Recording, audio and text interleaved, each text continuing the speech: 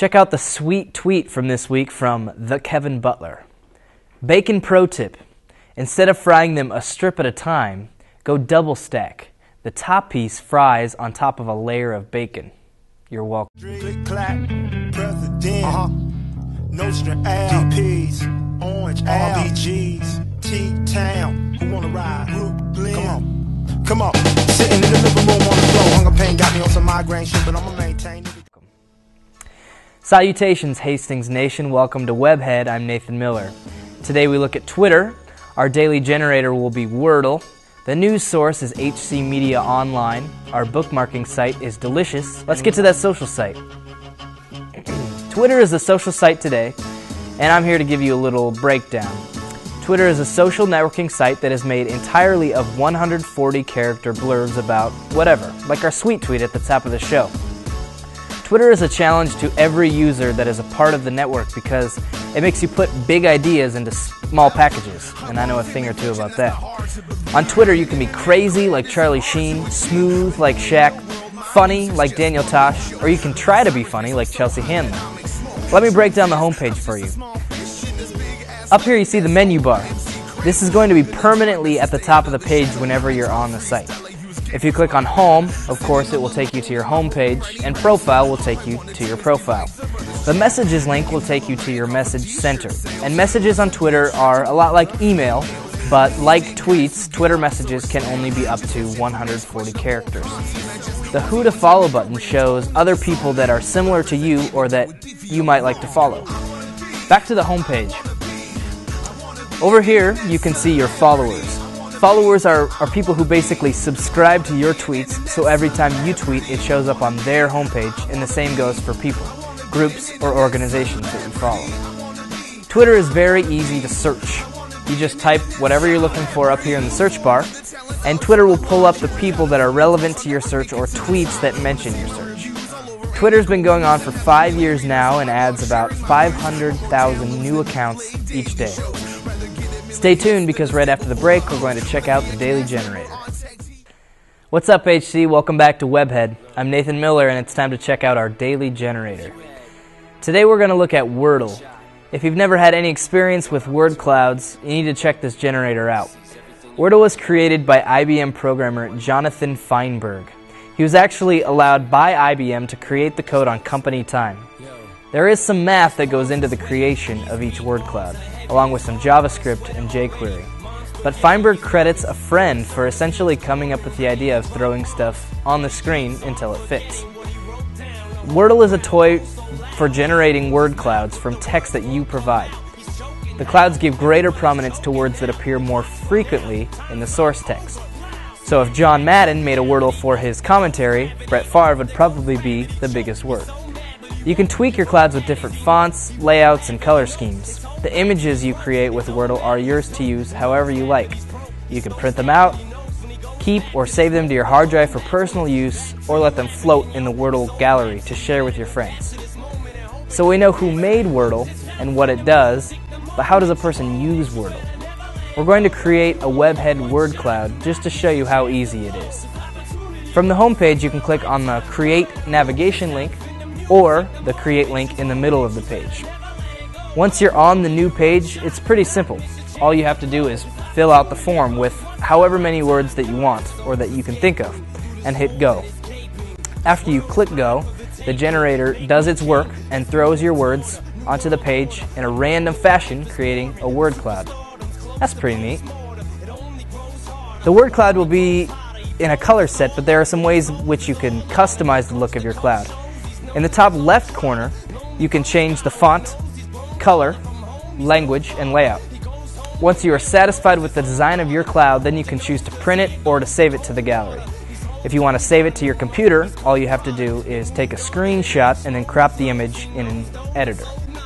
That does it for the Daily Generator. Let's move on to today's news source. The news source today is the Hastings College student-run news site hcmediaonline.org. This is a great site and a great resource for the happenings on the HC campus. This site relies on all forms of media from students in broadcast, in print, and new media. HC Media Online usually has a feature on the home page that is highlighted by a graphic. like the one we see now. And it takes up most of the page. The navigation options are set up the same way newspaper sections are. We have our news, our sports, our opinion, our video, and our KFKX podcasts. At the bottom of the page, below the feature graphic, you'll find a category boxes with a link and blurb to the featured video, opinion, and another news story. Let's click on the News tab and give it a look. The page is set up like an RSS feed with a graphic that links to a top story at the top of the page. Under the graphic is a list roll of other stories. Let's click on one to preview a story. Each story page has with it a photo gallery and the option to share the story on whatever network you want. On the right side, you can comment on the story via Facebook right from the story page. The sports page is set up the same way. But when you check out the opinion page, you'll notice that each writer has an opinion box that is about the same size as the preview boxes on the home page. That includes a short blurb about the article.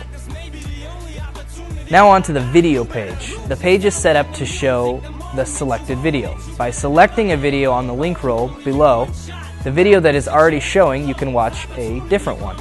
On the right side, next to the video, you have the option to share it anywhere online, and underneath that, you'll find the video information. HC Media now has a YouTube channel, and you can find them on YouTube if you search for HC Media Online 1. To finish up the news source, we can check out the audio from KFKX. If you click on the KFKX podcast tab, it will take you directly to the iTunes preview page on KFKX. If you're a Hastings College student, you're probably pretty familiar with iTunes, and this makes it a great way to get your news and your KFKX material right from there. On there, you can download a radio show or the latest newscast, or just listen to the content on the page. Be sure to check out hcmediaonline.org for all of your campus news. It's a great way to keep up with news that's important to students because it's news produced by students. Keep it here because right after the break, we'll take a quick look at a cool bookmarking site. This is WebHead. Hey, welcome back to WebHead. You're just in time to check out today's bookmarking site. The web is a huge place with all sorts of different cool stuff online. That's the great thing about the web, but at the same time, it's the horrible thing about the web. There's so much on there that it's hard to keep track of just what you like. There's a solution for this. Bookmarking sites help you organize and share all of the cool and interesting stuff that you find online, school appropriate or not. Delicious is a social bookmarking service which helps you save all your bookmarks online, share them with other people, and see what other people are bookmarking. It can also show you the most popular bookmarks being saved right now across many areas of interest. In addition, Delicious has search and tagging tools that help you keep track of your entire bookmark collection and find tasty new bookmarks from people just like you. It's free to create an account and the network is huge. That's all for bookmarks. Now while you're sitting there watching online or on TV, you should consider following these people on Twitter. One of them is comedian Daniel Tosh. Now, many of his tweets I can't even say on the air, and that should be incentive enough to follow him on Twitter. Another one is the fake Tom Osborne. As the name suggests, it's obviously not the real Tom Osborne, but he tweets as if it were, or how he would react to certain situations. And another is HC Media Online. This is a great way to stay up to date and have access to current campus news. Also make sure you follow WebHead on Twitter. You can suggest other people or organizations to follow and give us more websites to review.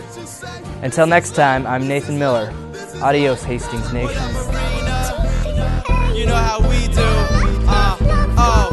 They telling me to take the safe route. This is the detour. Hoodie baby, you ain't seen a kid like this, B.